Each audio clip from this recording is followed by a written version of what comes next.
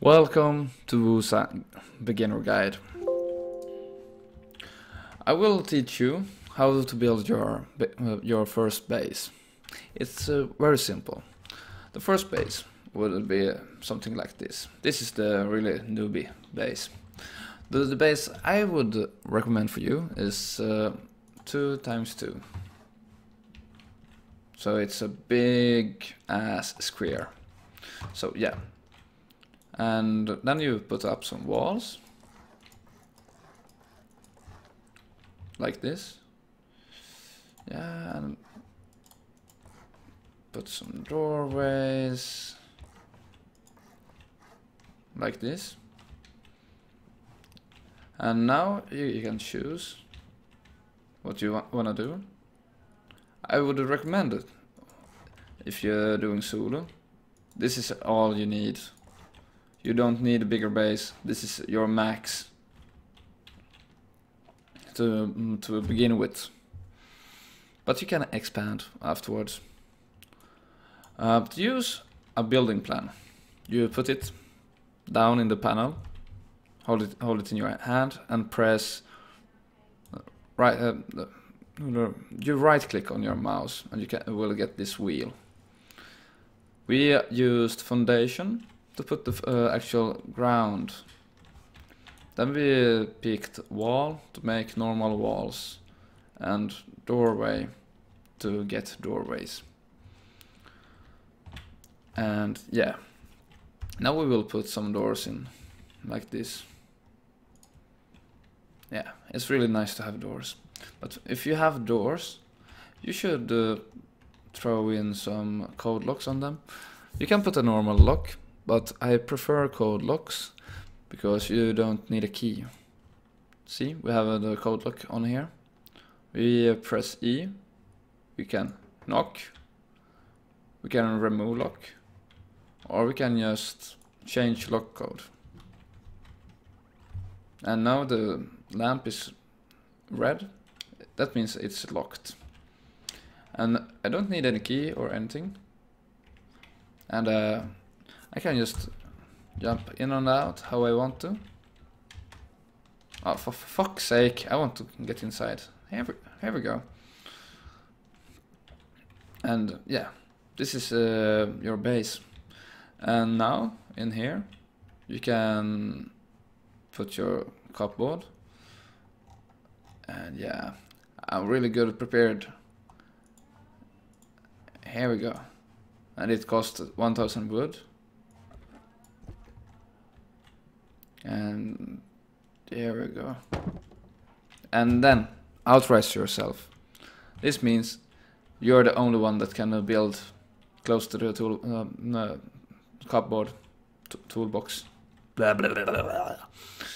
And you can see to the right side, building privilege. That means you're the only one that are outright can build close to it. That's why we want to put a lock. Change code, and like this. Now if you go outside, we move a little bit from it. See, the building privilege ended. So now here can everyone build. But now it's just you or your friends that's outright to build. But if you go outside, we don't like the wood stuff going on here, because if we would build somewhere else, maybe we could go underneath it, and that's bad. They can destroy your base from down under. That's not good. So that's why we will pick our hammer, go inside, and upgrade. Have your hammer in your hand and right click and upgrade it to stone. And we will upgrade everything to stone. You don't need more, you don't need less. Stone is your friend. What I did now is stupid. You will never ever upgrade something to sheet metal, because it's waste of resources. So you should put stone or iron. Armored, not iron. Ah.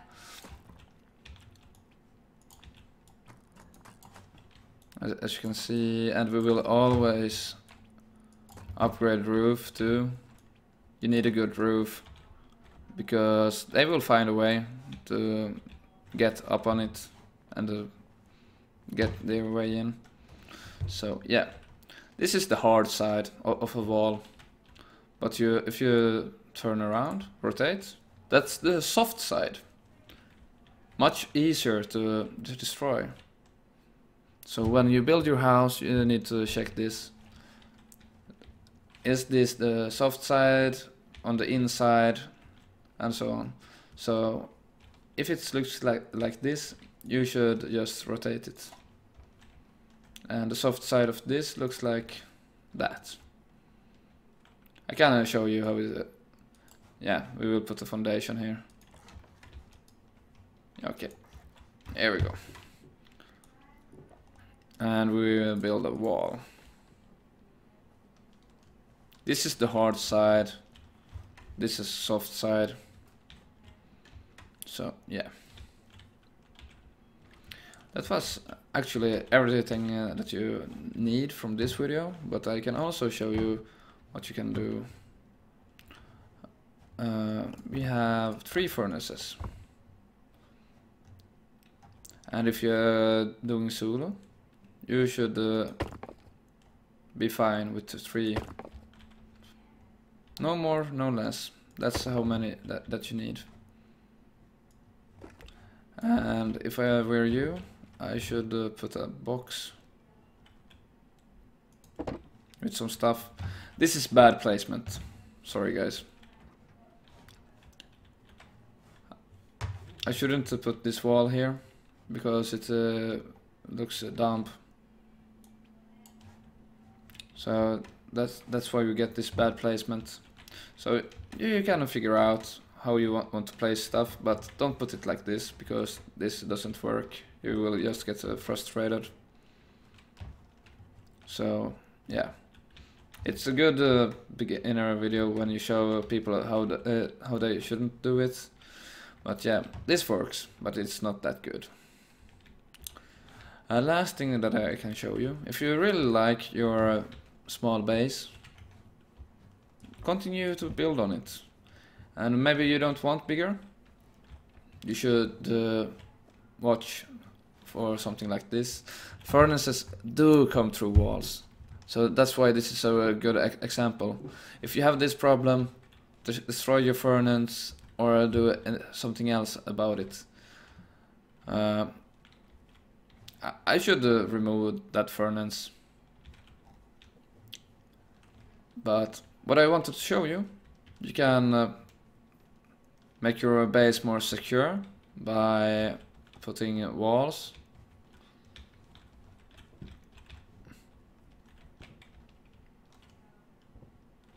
Yeah, but like this. Anyway.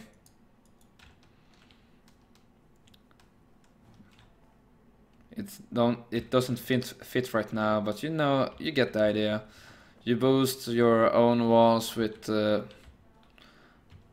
these instead, and you can when you put your hammer on it, you can see how stable your walls are, 87%, and so on. So yeah, this is the easy beginner base, and if you want to continue to build on it, yeah, you can strengthen your walls with these fences, make it stronger, and you can continue from that. You can just put a foundation here, make a hatch and a second floor. So, but this is everything for a beginner base. First everything in wood, then directly make it in stone. Make a good foundation. Don't do this. You should probably take that away. And that one too. Put a wall there and a door here. But you shouldn't have that one there. But the other thing is, you don't want to just try jump and get inside a room like this. This is a bad fitting, so you shouldn't do that either. And like this box in front of a door, that's bad. So don't do that. It's a beginner mistake for a bad placement of stuff. So when you're building your base, think of your placement. Don't put boxes like this in the way and make a hard time for you. So that's everything, and thank you for watching. Please like and subscribe if you want, if you like this video, and please type down below in the comment section if you want more beginner videos. Take care.